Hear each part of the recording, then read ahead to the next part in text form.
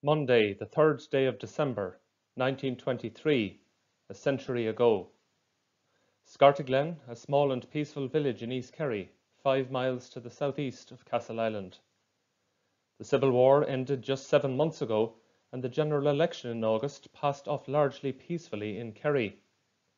A civilian population weary of years of war, killing, murder and political turmoil yearns for peace, stability and progress. There is a desire to get on with life and to enjoy brighter days. But deep-seated political tensions and underlying bitternesses remain. Peace is fragile, communities remain on edge, and personal and political antagonisms remain an undercurrent in society. The Civil War has left a community and families divided. Though the fighting may have ended, arms and ammunition remain in the hands of many. A new police force on Garda Síochána, Guardians of the Peace, has been established to replace the Civic Guard, and they are establishing their presence in every part of the country.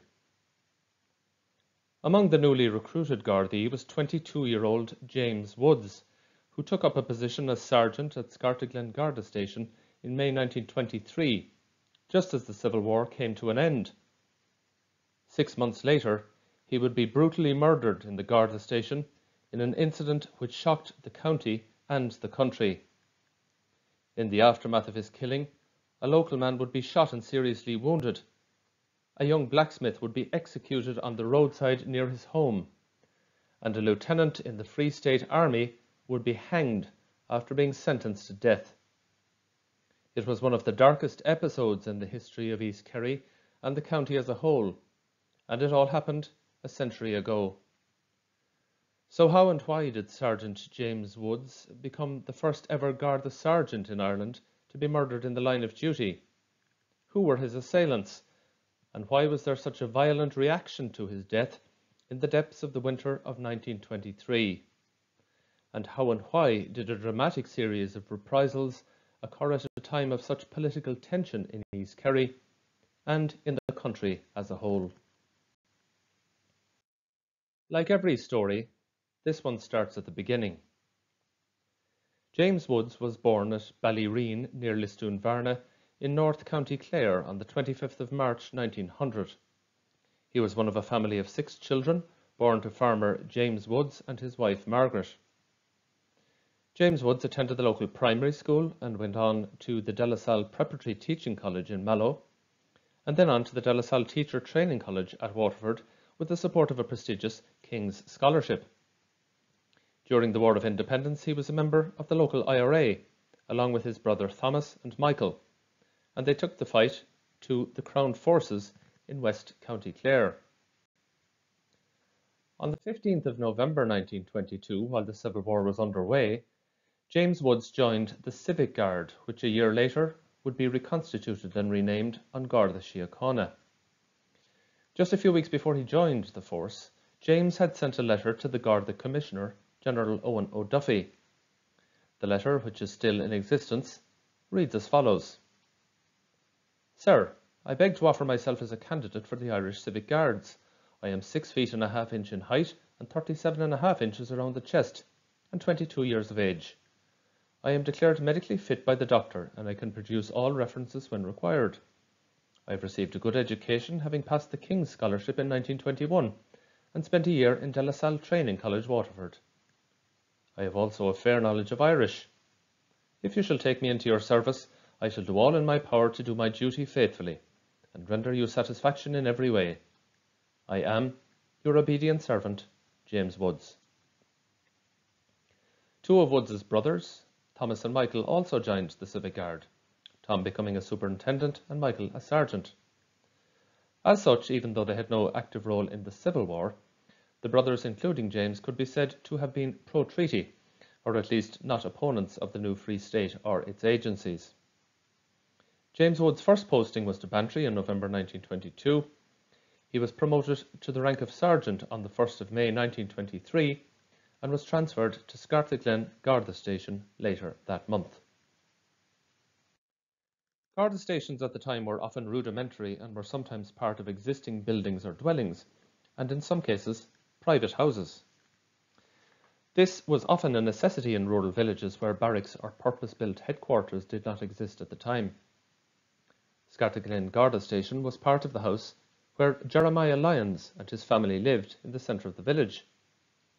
The Garda Station and day room was on the ground floor, and as was common at the time, the Gardaí had their living quarters upstairs. It appears that the family and the Gardaí shared a common kitchen. According to a report from the time, quote, Lyons and his family reside in the remaining portion of the house. The door leading to the house was common to the Gardaí and the other occupants of the house. Among those based at Scartaglen with Sergeant James Woods was Garda Patrick J. Spillane, a native of Blarney, County Cork, and who joined on Garda Síochána on the 10th of January 1923. Garda Spillane was transferred to Scartaglen in May 1923 at around the same time that James Woods took up his posting there as sergeant. Spillane was the barrack orderly. By November 1923, there were 4 Gardaí based at the station, Sergeant Woods and Garda Spillane, along with a Garda Boylan and a Garda Gerety. A report prepared for the Minister for Home Affairs describes the atmosphere in Scartaglen at this time and how the Gardaí and the community interacted with each other, and I quote, From the establishment of this station at Scartaglen down to the present month, December 1923, nothing untoward happened. The Gardaí were doing their duty satisfactorily, and the people were of the most friendly character. Sergeant Woods was described in accounts from the time as very popular in the locality, and a report claimed that he was not, quote, overzealous in his duties. It must be remembered, of course, that as the new and unarmed police force in the new Free State, its members were charged with restoring calm and order in the politically febrile period after the Civil War. Moreover, Woods was being posted at just 22 years of age to a strongly anti-treaty county and a part of Kerry in which republicanism ran deep. As such, Woods and his colleagues had to strike the right balance between enforcing the law and also winning the trust of the communities in which they were now based. And so to the events of Monday the 3rd of December 1923. At about 8 p.m. that evening, Sergeant Woods was in the day room of the station and Garda Spillane was in the kitchen. Their colleagues Garda Gerety and Garda Boylan were out on patrol. Also in the kitchen, playing a game of cards with Garda Spillane, were 3 local men, including Jeremiah Tangney and Michael and James Carney, as well as the man of the house, Jeremiah Lyons. Suddenly, 6 armed men, who were wearing handkerchiefs over their faces and whose faces were blackened in disguise, entered the station by the front door. Each of them was armed with a gun. They entered the kitchen shouting, "Hands up!" One of the men in the kitchen, James Carney, was hit on the forehead by one of the raiders with the butt of his rifle and had his nose broken. Garda Spillane, meanwhile, who was sitting by the fire, was ordered upstairs at gunpoint by 2 of the masked men. The following is from a report prepared for the Minister for Home Affairs, Kevin O'Higgins, which summarises what followed, and I quote, When the 2 armed and disguised men got Garda Spillane upstairs, they proceeded to strip him, which they did, and broke open 3 boxes belonging to the Gardaí, and took therefrom all the money contained in the boxes, as well as some articles of wearing apparel. When Garda Spillane had been stripped and the boxes robbed, one of the armed and disguised men came downstairs and asked the occupants of the house where the sergeant was. Sergeant James Woods, who had been in the day room, entered the hallway at the bottom of the stairs and was ordered to put his hands up at gunpoint. Woods put his hands up and, like Garda Spillane, was ordered upstairs. As he was climbing the stairs, Woods was struck on the back with the muzzle of a rifle. The muzzle of the rifle also struck the ceiling overhead before a shot was discharged, the bullet entering Woods' head at the base of the skull and exiting at the top of his head. Woods died instantly. The Liberator newspaper described how, quote, his skull was split in twain, adding that death was instantaneous. Witnesses claimed that the man who shot Woods believed that the Garda was, quote, shamming, or pretending to be hit, and he kicked him and struck him with his rifle again. But when he noticed blood, he ordered the others to, quote, come away. The raiders gathered the money, uniforms, clothing and other items they had stolen and made their escape. The local doctor was summoned to the barracks and the parish priest administered the last rites. The woman of the house, Bridget Lyons, Jeremiah's wife, laid the dead man on the kitchen table and, according to sources, attempted to put parts of his brain back into his skull before she bandaged up his head. Sergeant Woods' remains were removed to the county infirmary in Tralee. In the hours after the shooting, Garda Spillane reported what had happened to the Free State Army post at nearby Castle Island, which in turn sent a report to the Kerry Command headquarters at the Brian Houlihan Barracks in Tralee. The inquest into the death of Sergeant Woods was held the day after he was killed. Dr. William Prendeville of Castle Island gave evidence of the injuries, describing how Woods' head was, quote, horribly mangled, and how he could fit 3 of his fingers into the wound in the sergeant's head. Woods' funeral took place at St. John's Church in Tralee. His coffin was shouldered from the church by the Chief Superintendent of An Garda Síochána in Kerry, J.J. Hannigan, and his senior officers. From Tralee, the coffin was transported back to Lisdoonvarna in County Clare on the roof of a car, in the absence of any hearse. It was draped in the tricolour. The funeral's journey back to Clare was not straightforward. As the cortege travelled out of Tralee, the road was obstructed by a horse cart, and the cortege was stopped on the road by a gang of men. Sergeant Woods' brother, Thomas, challenged the men, who claimed that they did not recognise the tricolour draped over the Garda's coffin. Thomas, also a Garda, brandished a gun, but his mother appealed for calm. Enough blood has been spilt, she declared. Following a standoff, the cortege was allowed on its way. Requiem Mass was celebrated at Lisdoonvarna before the burial at Killela Cemetery, about 4 miles away. The newly formed Garda Síochána Band travelled from Dublin to lead the cortege. The funeral and burial were attended by the newly appointed Commissioner of An Garda Síochána, Owen O'Duffy. O'Duffy was a powerful orator, something which he would later use to great effect when he led the Blue Shirts in the 1930s. O'Duffy used James Woods' funeral to condemn his killers and to emphasise the determination of the new police force. And I quote from his oration: "I know that this murder will be condemned in every home in Kerry, as well as I have seen it condemned in every other part of the country. I know the volunteers of Kerry, and no matter how they may think politically, I am sure none of them would be guilty of such an outrage. I am glad to know that his death is universally mourned in the district. On behalf of the President and the Minister for Home Affairs, I tender to his parents our most heartfelt sympathy in their bereavement. May the sod rest lightly over his mortal remains, and may God forgive those who sent him before the judgment seat without time to make an act of contrition. In conclusion, I send this message from his grave. Be not daunted. Carry on your work. You are doing useful and valuable work for Ireland. Yield only in death." In the days after the funeral, O'Duffy visited Scartaglen, as well as Garda headquarters in Tralee, and he reported on the matter to the Minister for Home Affairs in Dublin.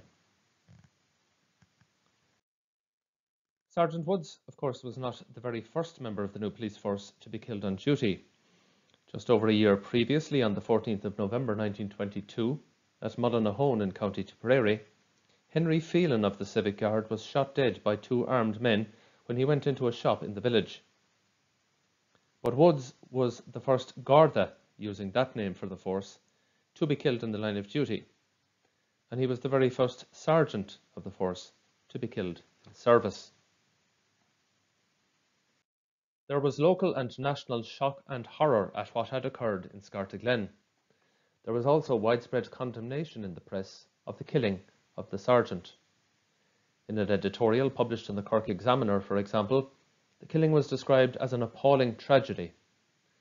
The editorial went on, "Persons who put on masks and with rifles in their hands burst into the house of unarmed men whose mission is to help the people are entitled to no sympathy even from the emotional persons who think anyone in the clutches of the law as objects for pity.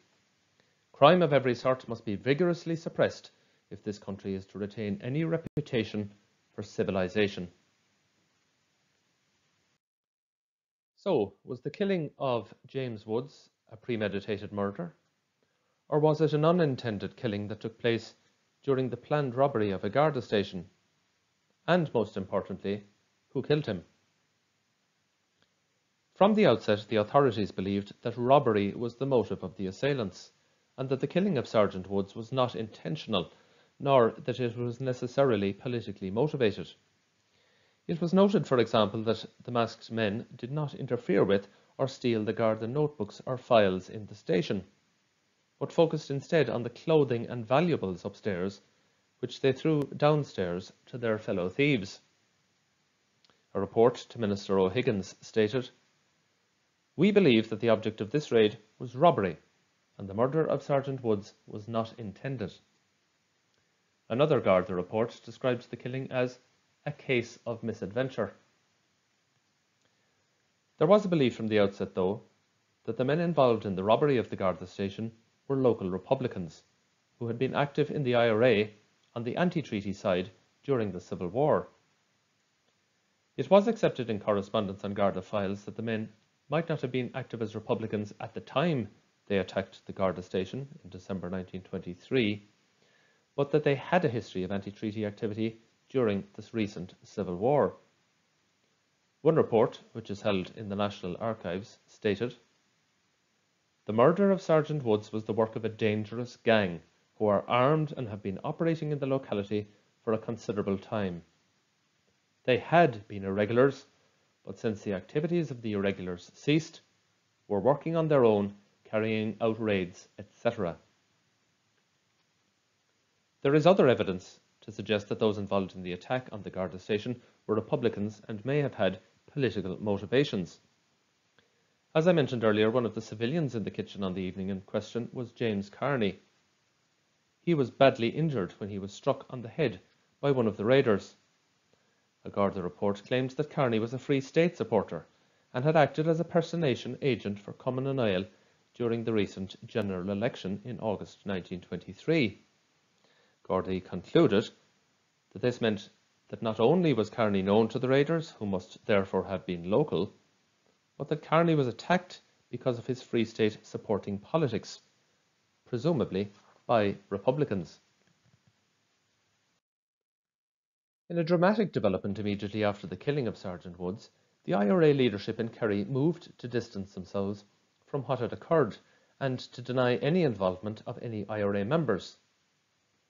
A letter signed by the commanding officers of the Kerry No. 1 and No. 2 brigades, Humphrey Murphy and John Joe Rice, was published in the local and national newspapers 2 days after the death of the Garda. In it, they took issue with comments in the press about the use of hidden guns being used in Ireland as a threat to public peace, which they argued implied that IRA weapons had been used in Scartaglen. The letter from Murphy and Rice went on, "We emphatically repudiate the insinuation, and we can confidently assure the public that the arms used in this raid and murder do not belong to the Irish Republican Army, and also that no Republican soldier was implicated in the crime. We earnestly hope that the raiders will be brought to justice quickly. We believe that the truth about the raid on the Civic Guard station, which had such terrible results, would, if published, create no little sensation. To the relatives of the late Sergeant Woods, we offer our sympathy." This letter, I think, is very significant. If the men who were involved in the death of Sergeant Woods were Republicans, and it would subsequently turn out that many of them were, why would the IRA leadership in Kerry have moved to maintain a distance? It is more likely perhaps that Murphy and Rice knew some of the men involved and, in the interests of good politics, were anxious to deny any knowledge of or any official sanction for the attack, A Garda sergeant had been murdered, after all, and the IRA did not want to or need to be in the spotlight or the firing line when it came to apportioning blame. Whoever was involved in the incident and whatever their motives, the army leadership as well as Gardaí and Kerry came under significant pressure to solve the crime and to bring the perpetrators to justice. The army had a role in such investigations at this time because it was considered a political crime. The investigation was led by Captain Walsh of the Free State Army garrison in Tralee, and the Garda inquiry by Superintendent J.J. Hannigan, also based in Tralee. But one senior figure in the Free State Army decided to take it upon himself to investigate what had occurred at Scartaglen Garda Station and to use the opportunity to exert his influence locally and terrorise the local population. This had extremely devastating consequences for many of the people of East Kerry, but also for himself. Enter Lieutenant Jeremiah Gaffney, a particularly vicious, temperamental and volatile Free State Army officer who would forever be associated with the events in East Kerry in 1923, as well as many of the most appalling episodes of the Civil War in Kerry. Briefly by way of background, Gaffney was born Gerald Gaffney at Amiens Street in Dublin in 1900. He joined Fianna Éireann in 1915, and he was an active member of the Dublin Brigade of the IRA during the War of Independence. In a character reference later submitted by ex-comrades, the most high-profile of whom were two confidants of Michael Collins and David Nelligan, it was stated that, quote, as a member of the IRA Active Service Unit, Gaffney did some very useful work in the old days and also took a very active part in the recent fighting, both in Dublin and Kerry. All his actions having been performed in a spirit which was a great incentive to his men, who always looked to him as one who inspired courage, forbearance, and a true spirit of patriotism. Following the signing of the treaty, Jeremiah Gaffney went pro-treaty, and in the words of his mother, marched into Dublin in his green uniform to join the army. Gaffney travelled on the Lady Wicklow with the Dublin Guard, which landed 450 troops at Fianna in August 1922. Despite only being in his early 20s, he was appointed to the role of lieutenant in the Kerry Command and by the end of the Civil War was posted to Castleisland Barracks. The barracks in Castleisland had a reputation for the particularly brutal treatment of IRA prisoners. It was from there, for example, that Paddy Pats O'Connor and other soldiers were lured to their deaths at Knocknagoshel on the 6th of March 1923. Gaffney was directly involved in the events of this period towards the end of the Civil War. A few weeks after the killing of 5 Free State soldiers at Knocknagoshel, Gaffney oversaw the arrest and murder of Dan Murphy, at whose forge the trip mine which killed the 5 soldiers was allegedly constructed. On Gaffney's orders, Murphy had been shot dead in a field not far from the site of the explosion on the 24th of March 1923. His shooting was witnessed by a local schoolgirl. Gaffney also had first-hand experience of IRA violence during the war in Kerry. He was present when the very last Free State soldier to die in the county during the Civil War was killed near Currow on the 23rd of April 1923. A Lieutenant Michael Behan was shot dead in an IRA ambush from which Gaffney escaped. It might be said, therefore, that Jeremiah Gaffney was one of those who experienced the violence of the Civil War at first hand, and was one of those for whom violence and bloodshed had become largely somewhat normal. After the Civil War, Gaffney remained at his post at Castleisland, an area with which he became very familiar during 1922 and 23. According to one of his superiors, Gaffney was selected for the posting to East Kerry because, quote, he was the best man for the job because of his past experience. He was free to act at his own discretion, as he had been in charge of parties of soldiers before, and he knew the district, end quote. And yet, Gaffney at this time was just about 22 years old, and it is quite remarkable that someone so young wielded so much power and influence in the army in Kerry. Gaffney was known as a hard drinker, who oversaw a group of undisciplined and careless soldiers who were known to throw their weight around in the Greater Castle Island area even after the Civil War ended. Suffice to say that Gaffney, despite his young age, was ruthless, volatile and violent, with little or no time for the norms of soldiery or the rule of law. Gaffney would have considered the killing of Sergeant James Woods as an attack on the Free State. He took it upon himself to carry out a series of reprisals following the murder at Scartaglen Garda Station.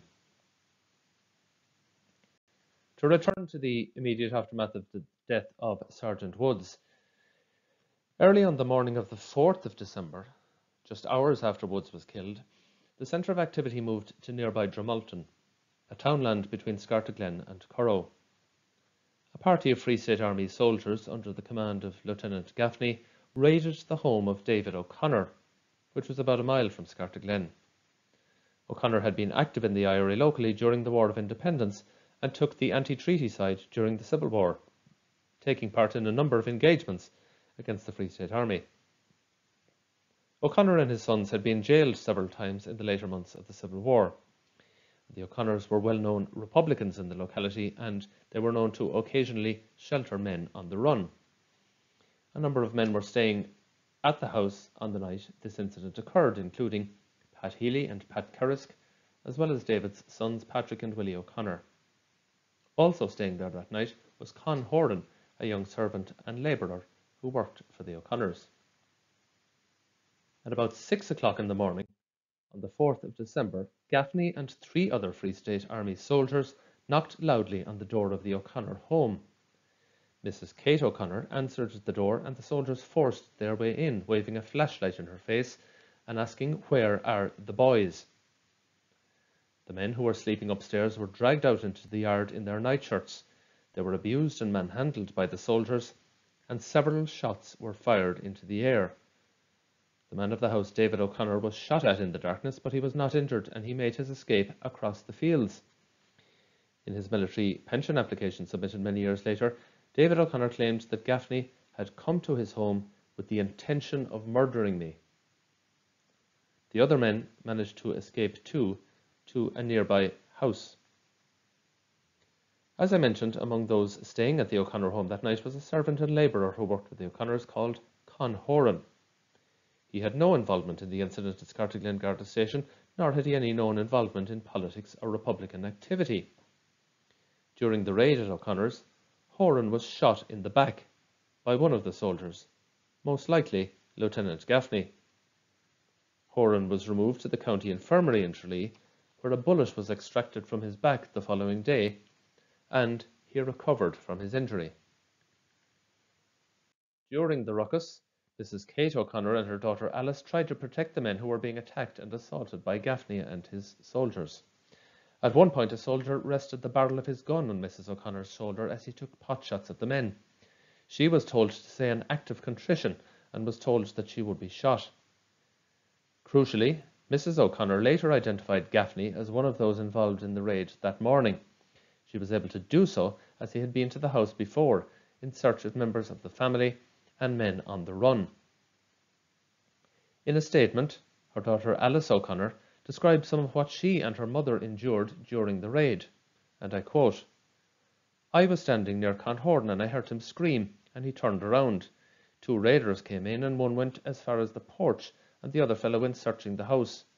I cracked several matches and he slapped them out of my hand, and then he slapped me across the face and loosened a couple of my teeth."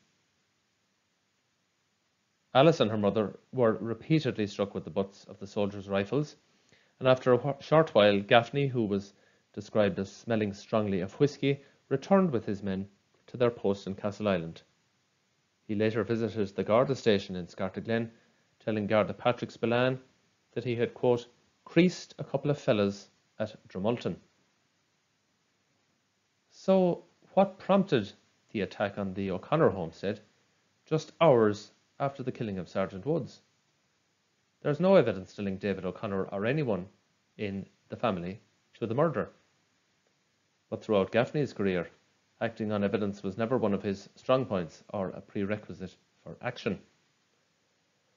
Army headquarters in Tralee had sanctioned a sweep of the area by local soldiers to try secure evidence about the death of Sergeant Woods, but Gaffney took this instruction as a carte blanche to indulge in what he enjoyed best, terrorising Republicans and the population generally. Gaffney essentially used the death of Sergeant Woods to target known Republicans who had been active during the Civil War in ambushing and sniping at him and his colleagues, even if they had no links to the events at Scartaglen Garda Station. A report for the Garda Commissioner claimed that the raid on Mrs. O'Connor's house and the shooting of Horan was in the nature of a reprisal against the O'Connor family on account of their republicanism.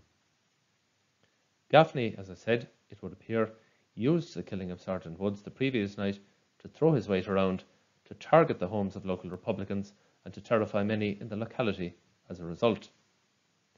The almost fatal wounding of Con Horan has been largely forgotten in the accounts of this period, and he might well have become another unfortunate victim of the Free State Army, but he survived. The shooting provoked further shock and fear in the community, and according to the Cork Examiner, the wounding of Con Horan terrified many in the area, prompting some residents to, quote, flee their homes in fear. A Garda superintendent observed that there was, quote, a decided reluctance of talking to the Gardaí after what had occurred. Gaffney and his fellow officers had not completed their reprisals at Scartaglen, however. 3 days after Woods died, Gaffney and his men went drinking in Scartaglen, a phenomenon which was not uncommon where Gaffney was concerned. Before dawn, at about 5:30 in the morning, a group of soldiers under Gaffney and wearing civilian clothes went to the village. They gained access to local public houses. They remained drinking for most of the day.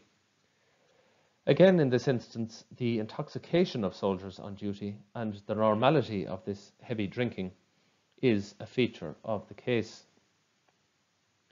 At about 6 o'clock that evening, the 6th of December, this is 3 days after the death of Sergeant Woods, an army lorry arrived in Scartaglen and collected Gaffney and the other soldiers who had been drinking all day. These soldiers, including Daniel Brosnan, Sergeant Michael Shea, Private Michael Shea, James McCusker, Dennis Lean and Robert McNeil, drove as far as the Chapel Cross near the village, where they stopped the vehicle on Gaffney's instruction. Significantly, all of them were wearing civilian clothing rather than their army uniforms. They were carrying 4 rifles and 2 revolvers between them.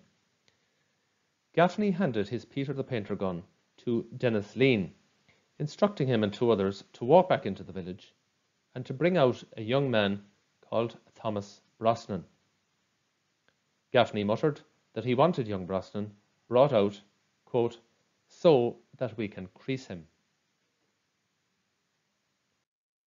3 of Gaffney's men walked the short distance to the home and public house of Cornelius Con Brosnan, pictured here on the right. Con Brosnan was a local blacksmith who also ran a bar in the village and who was known to be a quiet and popular man with his neighbours. He and his wife had just one son, 19-year-old Thomas Brosnan. At about 6:30 p.m. on the 6th of December, the 3 soldiers, including Dennis Lean, Michael O'Shea and Daniel Brosnan, entered Con Brosnan's bar. Lean, who was armed with the Peter the Painter gun, inquired as to the whereabouts of young Thomas, saying he wanted a word with him. Con Brosnan told the soldiers that Thomas was at his grandmother's house a short distance away. So he took the men to his mother's house and they returned to Brosnan's bar with Thomas. Lean and his accomplices asked for whisky. Shortly afterwards, they left, taking Thomas Brosnan with them. The soldiers told Con that his son would be back shortly. Thomas Brosnan was walked a few hundred yards in the direction of Castle Island by the 3 soldiers until they met Gaffney on the road. On Gaffney's instruction, and without explanation, Lean shot Thomas Brosnan several times in the back. Brosnan was still alive when, according to evidence given later, Gaffney, quote, finished him off. As the soldiers drove back to Castle Island, Lieutenant Gaffney warned his men, never let on, boys, that we are after creasing that fellow. He also warned his men not to tell anyone in the army that they were in Scartaglen that day or that they would be shot. Meanwhile, Con Brosnan became concerned for his son, and he went to his neighbours' houses looking for him before going to the Garda station. With Garda Boylan, one of those who had been out on patrol the night Sergeant Woods was killed, Con went in search of his young son. They began to walk towards Castle Island looking for Thomas. Garda Boylan spotted a body lying on the side of the road and a short distance from Scartaglen. Immediately, Con Brosnan recognised his son, who was lying face down on the road. He had been shot several times through the back and was dead. Con Brosnan and Garda Boylan brought the body of Thomas back to the Brosnan home, a few hundred yards away. Dr. William Prendeville of Castle Island was called and identified several gunshot wounds in Thomas's remains. The stills on the screen, by the way, are from a Midas Productions docudrama on the killing of Thomas Brosnan, which was broadcast by T.G. Cahern in 2014, and I appreciate their sharing the programme with me. The jury at the inquest into the death of Thomas Brosnan returned a verdict, quote, that deceased died from shock and hemorrhage resulting from bullet wounds inflicted by members of the National Army. Garda Commissioner Owen O'Duffy, who was still in Kerry following the death of Sergeant Woods, visited the Brosnan family home to express his condolences, and according to the Cork Examiner, O'Duffy was visibly emotional as he expressed to the sobbing father and invalid mother his deep sympathy in their awful bereavement. There was nothing to link Thomas Brosnan with the attack on Scartaglen Garda Station, and no evidence to suggest that he knew of the planned robbery. So why was he targeted by Gaffney and killed in cold blood on the roadside a short distance from his home? The murder of Thomas Brosnan prompted as much confusion as it did revulsion. Reports about his friendship and allegiances varied. Con Brosnan issued a statement that his son was, quote, always good friends with the military and with the civic guards since they came to the village. It was suggested by Kerry Gardaí that Brosnan was certainly friendly with the civic guards, but was also, quote, playing a double game and was in league with the irregular element. Another account referred to Brosnan as a mild supporter of the Free State, but in reality, and in fact, Brosnan was described in the military archives files on the case as a dispatch carrier and intelligence officer with the local IRA. But being involved in the local anti-treaty IRA did not imply that Brosnan had anything to do with capital murder and the killing of Sergeant Woods. If Gaffney hadn't intended to kill Thomas Brosnan, could the sourcing of information from him have been the motivation in attacking him? In one report from this local superintendent to the Garda Commissioner, it was suggested that the blacksmith's son might have been aware who was involved in the attack. Superintendent Kelly said it was very difficult to assign a motive for the killing, but that Brosnan was probably taken by the army with the intention of obtaining information, and that when he wouldn't give it, he was shot. Ultimately, the authorities were not convinced that Brosnan had anything to do with the attack on the local Garda station.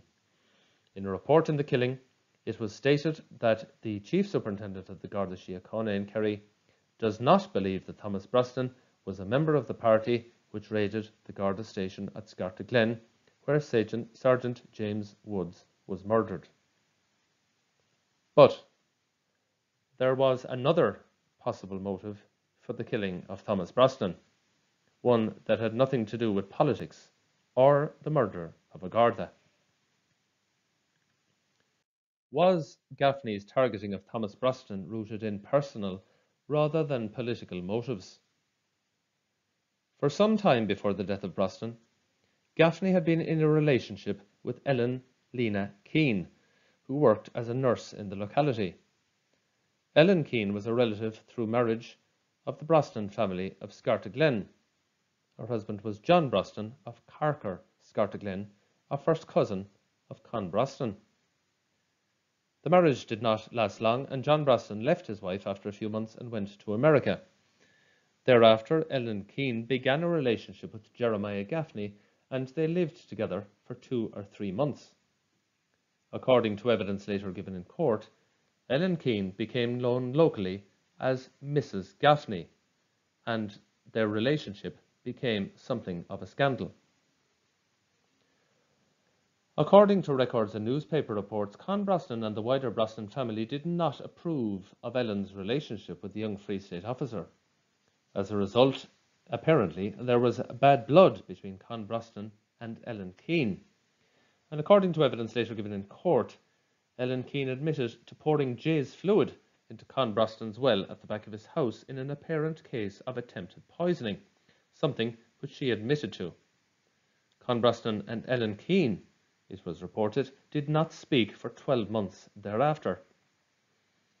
In evidence subsequently given at trial, Gaffney claimed that Ellen Keane had told him that Thomas Brosnan was involved in the killing of Sergeant James Woods. It also emerged that after he murdered Brosnan that night, and when the soldiers were on their way back to Castle Island, Gaffney told his men that he had received information from Ellen Keane that led him to kill Thomas Brosnan. If this is the case, the tragic death of Brosnan on the 6th of December 1923 was born out of resentments within the wider Brosnan family. The evidence in reports from the time and testimony given subsequently in court suggests that Gaffney used an allegation made by his lover to brutally attack the young blacksmith's son with the objective of intimidating those who disapproved of his romantic connections with Ellen Keane. It is also reasonable to conclude that he used the cover of the killing of Sergeant James Woods to enact this very deadly revenge, in the hope or understanding that the killing of Brosnan would not be fully investigated, or that it would somehow be accepted by the authorities as a reprisal killing following the death of Sergeant Woods. Garda and military authorities were under very significant pressure to act following the murder of Thomas Brosnan. It quickly became known that Jeremiah Gaffney and his henchmen in the Free State Army in East Kerry were the culprits. Lieutenant Gaffney and 5 other soldiers were arrested a few days after the death of Thomas Brosnan, and apart from Gaffney, those arrested were Michael O'Shea, Mickey Shea, James McCusker, Robert McNeil and Daniel Brosnan. Each of them would face different charges. McNeil, for example, was immediately dismissed from the force after being quizzed about the murder, having objected or claimed to having being an objector to Gaffney's killing of Brosnan on the night. Gaffney was brought before District Justice Johnson in court in Tralee and charged with the murder of Thomas Brosnan on the 6th of December. The case opened before Judge Richard Johnson at Tralee Courthouse and before a gallery packed with spectators. After hearing preliminary evidence, Justice Johnson accepted that the case was eligible for a full trial, and he remanded Gaffney in custody to Cork Jail. Before the hearing concluded, the judge asked Gaffney if he had anything to say. "No, I don't wish to make any statement," was his reply. In a further dramatic twist to this story, Lieutenant Gaffney escaped from custody while being detained in Tralee. This was an absolutely sensational development. A senior figure in the Kerry command of the Free State Army, charged with the murder of a 19-year-old civilian, escaping from custody and now on the run. It was suggested that he was facilitated in escaping from Tralee Garda Station by members of the Gardaí themselves, including an Inspector McCabe.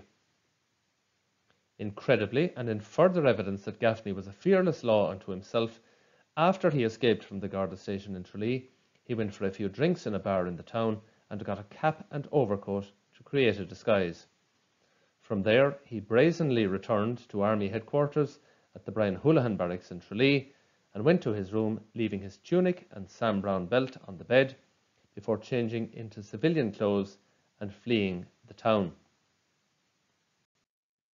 Needless to say, Commissioner Owen O'Duffy was furious about the reputational damage of Gaffney's escape from custody, telling one official in the Department of Home Affairs that the escape of Lieutenant Gaffney has created a most unfavourable impression on the public mind, both concerning the Garda and even the executive, and that one of the public servants of the state should so far forget his oath and his obligations to the public as to allow even through negligence the escape of a prisoner detained for the most serious crime known to the law, is almost unbelievable. Gaffney managed to get back to his native Dublin, and in a further extraordinary development, which attracted dramatic headlines across the country, a nationwide manhunt was launched in an effort to find him. There were reports of alleged sightings of Gaffney in different parts of the country, including, for example, in Dingle. It must be remembered that political pressure on the Army and Gardaí at this time was intense. That a lieutenant in the Free State Army was not only being accused of murder, but that he was also now on the run, placed great pressure on the government and the authorities to bring Gaffney to justice. On the 9th of January 1924, Gaffney was arrested following the search for property at North Richmond Cottages in Dublin, not far from where he had been born. Involved in the search party was none other than Major General Paddy O'Daly, formerly head of the Kerry command of the army in Kerry, pictured here, and who was of course synonymous with Free State Army brutality in Kerry during the Civil War. At gunpoint, Gaffney surrendered and handed over his revolver and ammunition to O'Daly before being taken into custody by detectives. He was again formally charged with the murder of Thomas Brosnan. What a remarkable irony it was that Jeremiah Gaffney was being arrested on the charge of murder by Paddy O'Daly, a man who oversaw countless brutal murders of so many Republicans in Kerry during the Civil War. But what of the soldier who lured Thomas Brosnan from his home to his death on the 6th of December? Incredibly, volunteer Dennis Lean, who had called to Brosnan's bar on the night and who'd shot Brosnan before he finally died, absconded to Liverpool with the intention of travelling to Canada to evade justice. A Garda sergeant in Tralee was dispatched to Liverpool with an arrest warrant, and Lean was apprehended before being charged with murder at the Central Police Station in Liverpool. He was subsequently brought before the Irish courts and charged with murder. The government considered the Gaffney case on the 10th of March 1924. The Minister for Home Affairs, Kevin O'Higgins, here on the right, was petitioned by some of Gaffney's comrades who suggested his actions in Kerry were, quote, foreign to his natural tendencies. It must be remembered, however, that O'Higgins in particular had been very disturbed about the behaviour of the army in Kerry during and after the Civil War. After the infamous Kenmare case of June 1923, for example, when two young women were brutally assaulted by Paddy O'Daly and others, O'Higgins had threatened to resign from government. He was particularly dismayed that his government colleague, Richard Mulcahy, the Minister for Defence, continued to stand by the Kerry command in the face of evidence of illegality and brutality in the ranks in Kerry. Many in government by this time, therefore, will not have been too concerned to see Gaffney brought to trial and made an example of. Gaffney and Lean were finally put on trial at the Dublin City Commission before Mr. Justice Jonathan Pym. Each of the accused entered pleas of not guilty. Separately, two other soldiers, McCusker and MacNeil, were charged with aiding and abetting. I do not propose to give a detailed account of the trial here. Much of the evidence has been referenced earlier. But in summarising the case, William Carrigan, SC, for the prosecution, did not mince his words. He declared, "The murdered man Thomas Brosnan was 19, the only child of his parents, under circumstances of the most deliberate, cold-blooded villainy, and in the instance of Gaffney, that youth was foully butchered in a manner so treacherous, so revolting, that it would be a disgrace and terror to a tribe of savages." Con Brosnan, Thomas's father, pictured here, gave evidence about what had occurred on the evening of the 6th of December, and he was accompanied in Dublin by a large number of relatives and friends from Scartaglen. In another bizarre twist, Gaffney's defence counsel attempted to use an injury he'd sustained as a teenager to explain his violent temper. When he was just 14 years old, Gaffney had fractured his skull and underwent surgery, and part of his skull was removed. The surgeon in that instance told the court that the effect of the surgery meant that if he had any excitement, he would become mentally incapable of dealing with any problems that came up before him. It was also suggested that the effect of the injury to Brosnan's skull, to Gaffney's skull, when coupled with the consumption of a large quantity of alcohol, had a serious effect on Gaffney's behaviour. A large quantity of drink had been consumed the day Thomas Brosnan was shot, so did this explain what had occurred? The evidence impressed neither judge nor jury. The jury deliberated for 4 hours, and at 11 p.m. they returned their verdict. Jeremiah Gaffney was found guilty of the murder of Thomas Brosnan and was sentenced to death by hanging. In a short statement to the court, Gaffney thanked the jury and his counsel, but he insisted that he hadn't received a fair trial. But what of his co-accused, Dennis Lean? Gaffney was about to make one last dramatic move. 2 days before his execution, he wrote a note in which he took full responsibility for the murder of Thomas Brosnan, absolving his co-accused, Private Lean, of any such responsibility. He admitted to ordering Lean to shoot Thomas Brosnan and to finishing the job himself.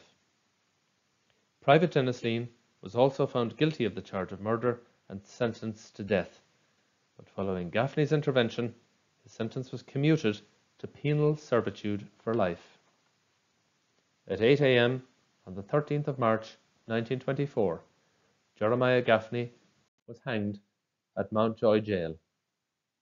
His execution was carried out by the infamous British hangman Albert Pierrepoint, who was the principal hangman in Ireland as well as Britain at the time. A small crowd had assembled outside the prison walls, and it was noted that none of Gaffney's relatives or friends were present.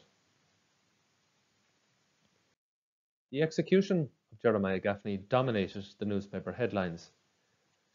Days later, a further twist occurred when a letter from the aforementioned Nurse Ellen Keane was published in the Irish Independent. She denied any involvement in the murder of Thomas Brosnan.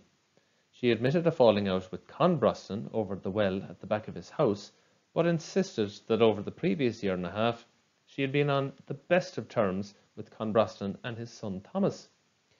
She wrote in her letter to the Irish Independent, "There was scarcely a night passed within 3 months previous to the murder, but they visited my father's house, and even the night of the murder, he, Con Brosnan, was in the house. All members of my family helped him in every way they could during his trouble, attended to the people that came to his son's wake, etc. I am prepared to swear in any court that I knew nothing about this terrible murder." It was a letter which was insufficient to spare Jeremiah Gaffney his fate. I have moved significantly away from where this story began, the murder of Sergeant James Woods in December 1923. What of the investigation into his death? It was an investigation which went on for almost 2 years. Part of the problem in catching his killers and those who stole items from the Garda station in Scartaglen was that very few people were willing to cooperate with the authorities. Gardaí encountered a civilian population which was reluctant to assist with their inquiries. Writing to the Commissioner in April 1925, one superintendent noted, "This place is very remote and the inhabitants are hostile."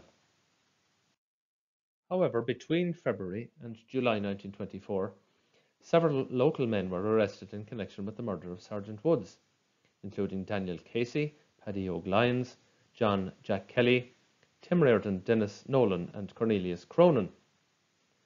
Insofar as records can provide information on the involvement of those arrested, there are references in various archives to some, if not all, of the men being involved or connected with Republican activity locally, or that they had been active in the IRA during the Civil War.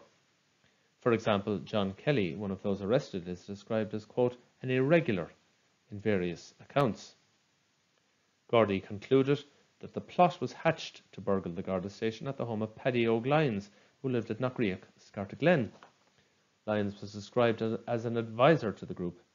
Another suspect, Edward Marshall, was a nephew of Paddy O'Lyons. Each of those arrested was charged in connection with the robbery of items at the Garda station and the death of Sergeant Woods, and they were taken into custody under the Public Safety Act of 1924.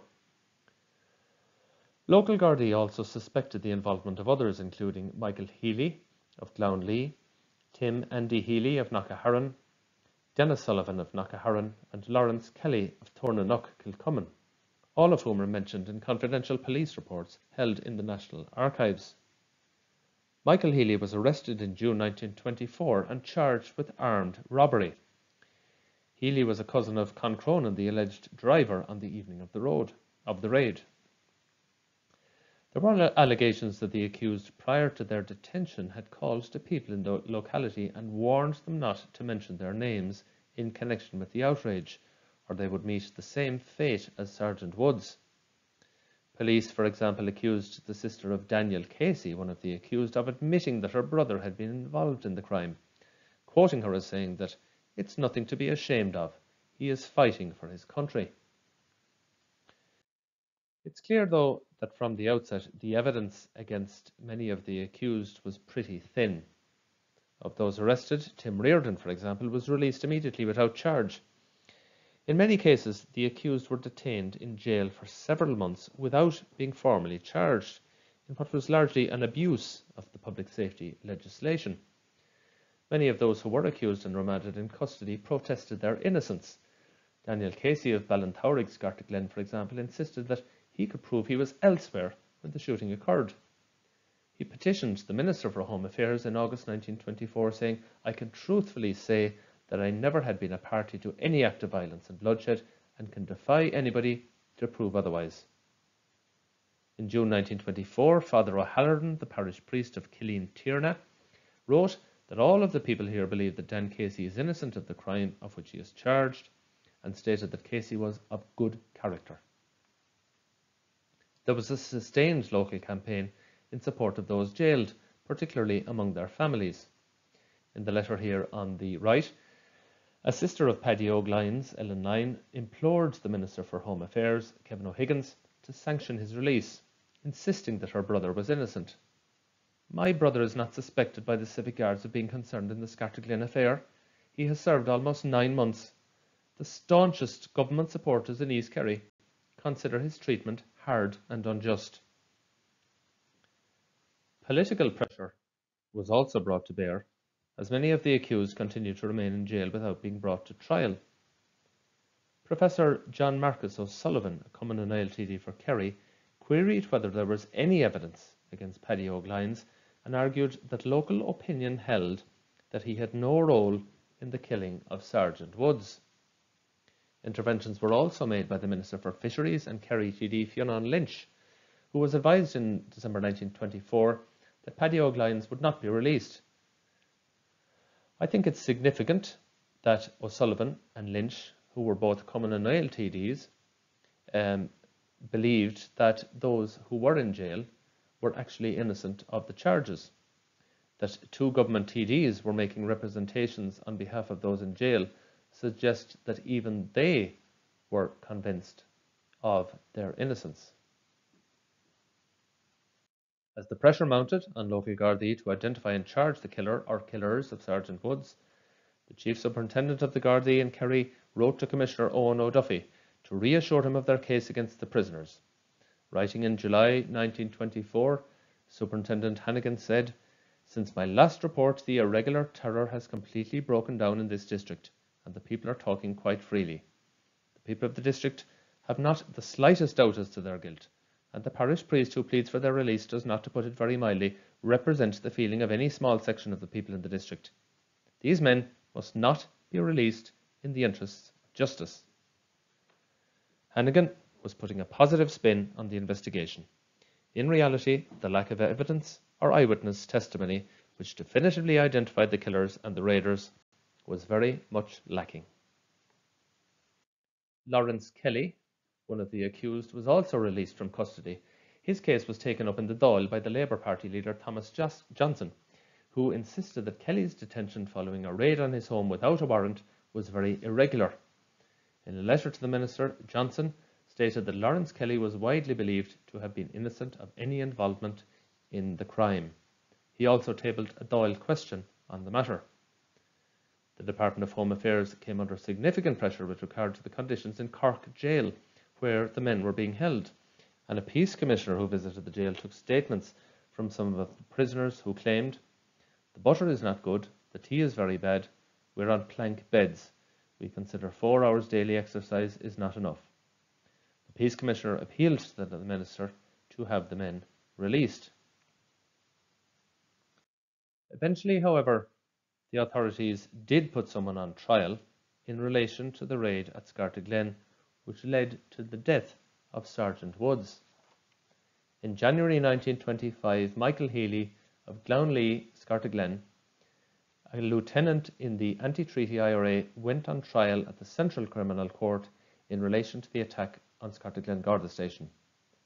Garda Patrick Spillane, who was in Scartaglen Garda Station on the night that Woods was killed, gave evidence against Healy. Spillane recounted how he'd been marched up the stairs, told to strip off and hand over his uniform, and described how the assailants had made off with the money as well as his pocket watch.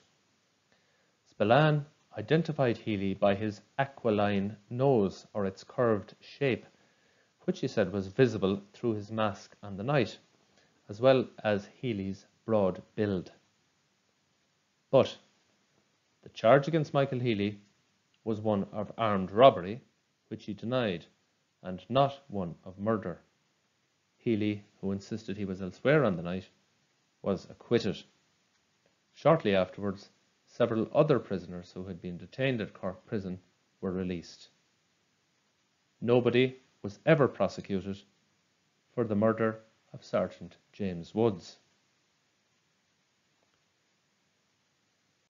So to conclude, what was the legacy and significance of this dreadfully tragic period, and what were the afterlives of some of those affected? The fact that two senior soldiers, Lean and Gaffney, were tried, and Gaffney was executed, represented a major shift in the approach to army outrages in Kerry, and stood in very stark contrast to the cover-ups which typified Bahocks, Countess Bridge, Ballyseedy and elsewhere during the Civil War. The prosecution and execution by the state of Jeremiah Gaffney contrasts sharply with the previous official attitude towards extrajudicial killings carried out by the army in Kerry and indeed elsewhere. If only Paddy O'Daly and others had been put on trial for murder in 1923-1924. Political expediency, of course, dictated otherwise. The political ground had shifted in the period after the Civil War. There was an army mutiny at the beginning of 1923. Political tensions were high, and the government was keen to be seen to enforce law and order in the army, as well as in society generally. Jeremiah Gaffney was to be made an example of.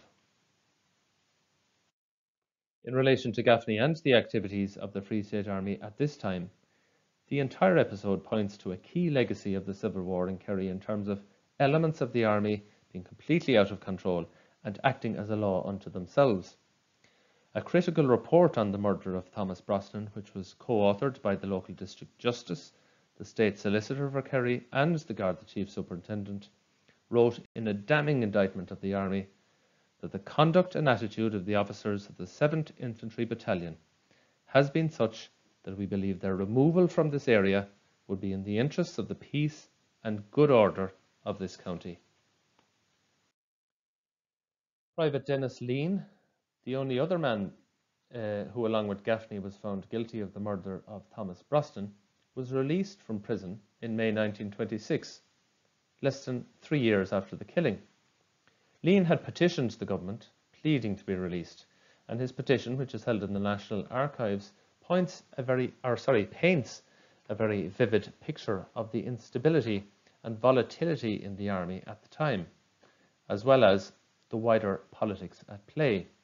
And I think it's worth quoting briefly from Lean's petition to the Minister, because I think it draws attention to many of those aspects of what was taking place at the time.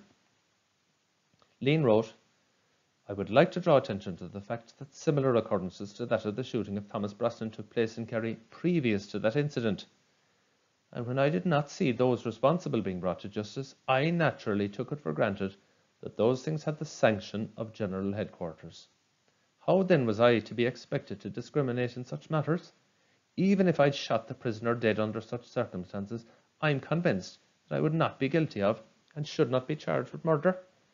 It's obvious that I could have no personal motive to shoot a man that I'd never seen or know anything about. Must I then spend my life in a prison cell because I fought to establish law and order and for the existence of an Irish government, and at a time too when diligent soldiers were scarce? In relation to the family of Jeremiah Gaffney, in later years his mother applied for a military service pension in respect of her son's role with the IRA and his service in the Free State Army. Christine Gaffney was informed, however, that her case, quote, was not one which can be considered under the terms of the Army Pensions Acts. The family of Thomas Brosnan would also be denied compensation for their son's death. The authorities concluded that there was insufficient evidence to prove Thomas Brosnan's active service with the IRA, which was the key eligibility requirement.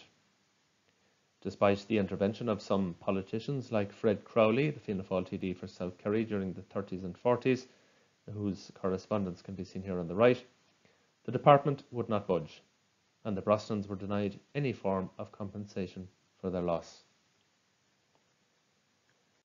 In relation to the case of Sergeant Woods, where all this story began, his colleague who was with him at Scartaglen Garda Station on the night of the robbery, Garda Patrick Spillane, sustained a very heavy beating on the night in question. He was later transferred to Skibbereen in his native County Cork, and during the Second World War he was seconded from the Gardaí to become head of the local defence force. In 1972 he was one of the Garda veterans who was presented with a shield to commemorate the 50th anniversary of the founding of the force.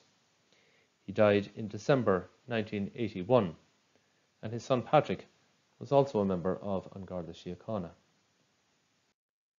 The first memorial plaque to Sergeant Woods was unveiled at Castle Island Garda Station on the 26th of September 1995 by the then Garda Commissioner Paddy Culligan. When the new station opened in Castle Island in 2015, a new memorial plaque was unveiled by the then Commissioner Noreen O'Sullivan, and with the support and input of the Woods family, as well as the former Chief Superintendent of An Garda Síochána in Kerry, Donal O'Sullivan. Ultimately, this is a story of personal tragedies and the needless loss of so many lives at a traumatic and turbulent period in the history of our country. Whatever the politics at play and the personal animosities involved, 3 young men died in a period when Civil War tensions and enmities remained. 100 years on, it's important to remember their stories and what occurred in East Kerry during those tragic days, not least so that the memory of what occurred is retained and that we can continue to appreciate and understand what happened at such a critical juncture in our history. I began to research the story of Sergeant Woods and its aftermath when I was researching my book on the Civil War in Kerry, No Middle Path, which is available from its publisher Marion Press, and indeed through my own website, and my contact details are there on the screen. If anyone would like to follow further episodes of history of our local history and learn more about the period. Could I also briefly mention and invite people to consider joining the Kerry Archaeological and Historical Society, of which I'm a member, and this talk and presentation arose from an invitation I received from the Society to speak recently in Killarney about the events of this period. Membership of the Society is open at all times, and it's just €35 for individual membership, which entitles members to a range of free talks and events during the year, as well as outings, as well as a copy of the annually published Kerry magazine and the Kerry Journal. You can find out more information at www.kerryhistory.ie. So thank you for listening to my presentation. I hope you found it informative, and I look forward to perhaps sharing other stories from our collective history at a future date. Go raibh míle maith agaibh.